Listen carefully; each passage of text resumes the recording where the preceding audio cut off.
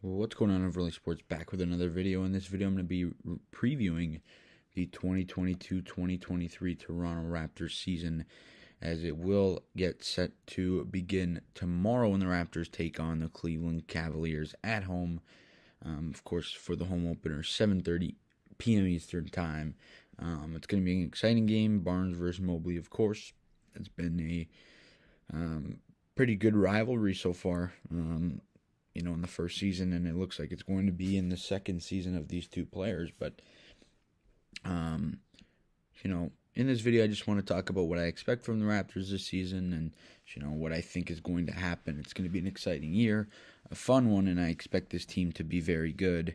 I'm going to have tons of Raptors content, tons of Leafs, Blue Jays, and New York Football Giants content coming out on the channel, of course, in the coming days. And down the road, it's not going to stop. It's going to pick up. It's going to be really busy on the channel. So hit that thumbs up button and, of course, subscribe to the channel for all the new content. But let's get right into things. I expect the Raptors to be a great team this season. The Eastern Conference is definitely very tough. We all already know that. But I think the Raptors are a top 4 or 5 team in the Eastern Conference. I really do. I think that they're a team that, if they can stay fully healthy, they could be, one of those top teams in the East. I think they can win, 50-plus games. I think they're that good. You take a look at what they were a season ago. They were a solid team, and they finished at that 5 spot in the East. And I think they just got better. They won 48 games last year, finishing 5th. They were just like a game or two from being 2nd or 3rd. So it was tight, and it's right in there. And I think it's going to be similar this season. I think it's going to be tight right all the way to the end.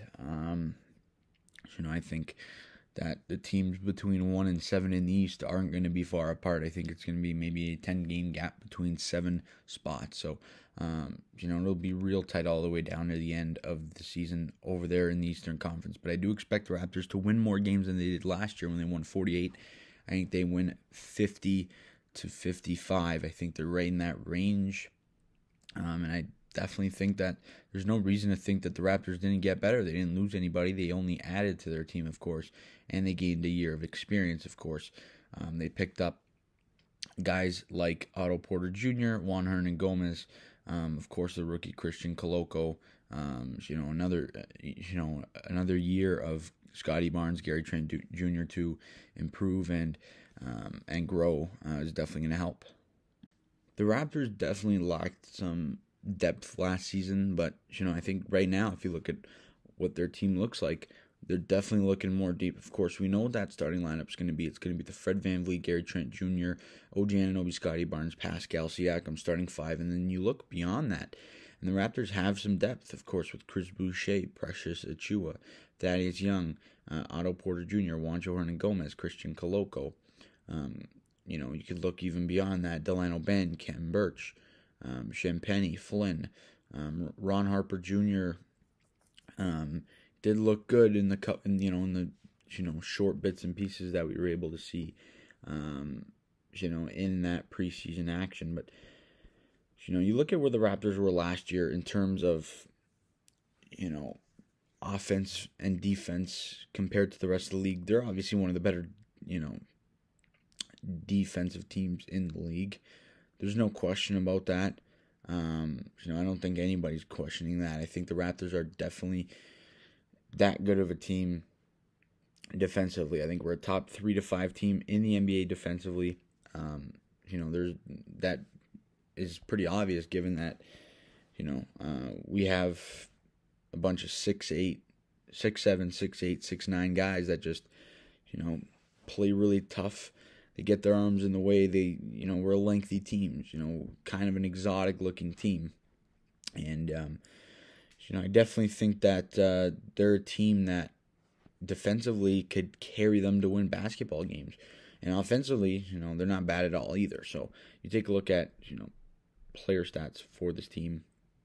VanVleet, Pascal, those are guys that are easily going to put up 20 points per game minimum this year, I think. I don't think there's any question about that. I think Gary Trent Jr. could do that as well. He was just a point and a half away from doing that last season.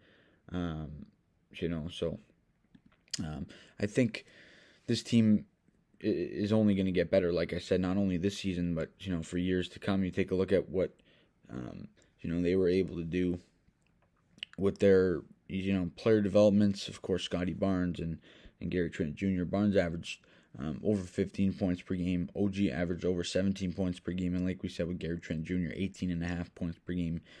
You'd expect that to pick up a bit, and those guys to add a couple points per game to their totals. And of course, you look at a guy like Precious Achiuwa. He's going to only get better. He's shooting the 3-ball a lot better. He's looking real good there. We'll see ultimately what happens. But like I said, I think the Raptors are going to be a really good, really solid team this year. Definitely make the playoffs, not the play-in.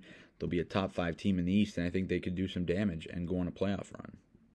Anytime you have this kind of depth, anytime you have this type of, coaching staff, and that can really will your team to win games and make the adjustments needed to win, and have the front office, that the Raptors have. They're not scared to make moves. They're not scared to do things. I think a lot of these guys are only going to get better. Like I said, in terms of the contract situations, I know people are going to want to hear about it. Fred VanVleet, I think he's going to, be a Toronto Raptor beyond, this season and beyond next season. I think he's going to be a Raptor for a long time. Same with Pascal. Gary Trent Jr., there is a little bit of concern, but the Raptors do hold his contract rights. Of course, he's an RFA, so I'm not too worried about Gary Trent Jr. though. I do think he, is going to get money. You take a look at what guys like Jordan Poole, Tyler Hero, Andrew Wiggins got. I think Gary Trent Jr. is in that range. He's as good as those guys there. We'll see ultimately what ends up happening. Of course, he has a player option next season. I would expect him to decline it and get a longer-term, more money deal. But I do think that this team is going to be, the same team moving forward. They're not going to lose. They're only going to gain guys, and that's really good to know. But in terms of this season, it's going to be a really exciting season. I'm really looking forward to it. And like I said, I think the Raptors win 50-plus games, finish the top 5 in the East. And I think they're going to be a surprising team that a lot of people got to look out for, as no one ever talks about the Raptors, but you better watch out. And, home court's such a big advantage because of the fans we have, best fans in the NBA. And I think that this Raptor team is better than a lot of people make them seem, and they could go for a run in the playoffs.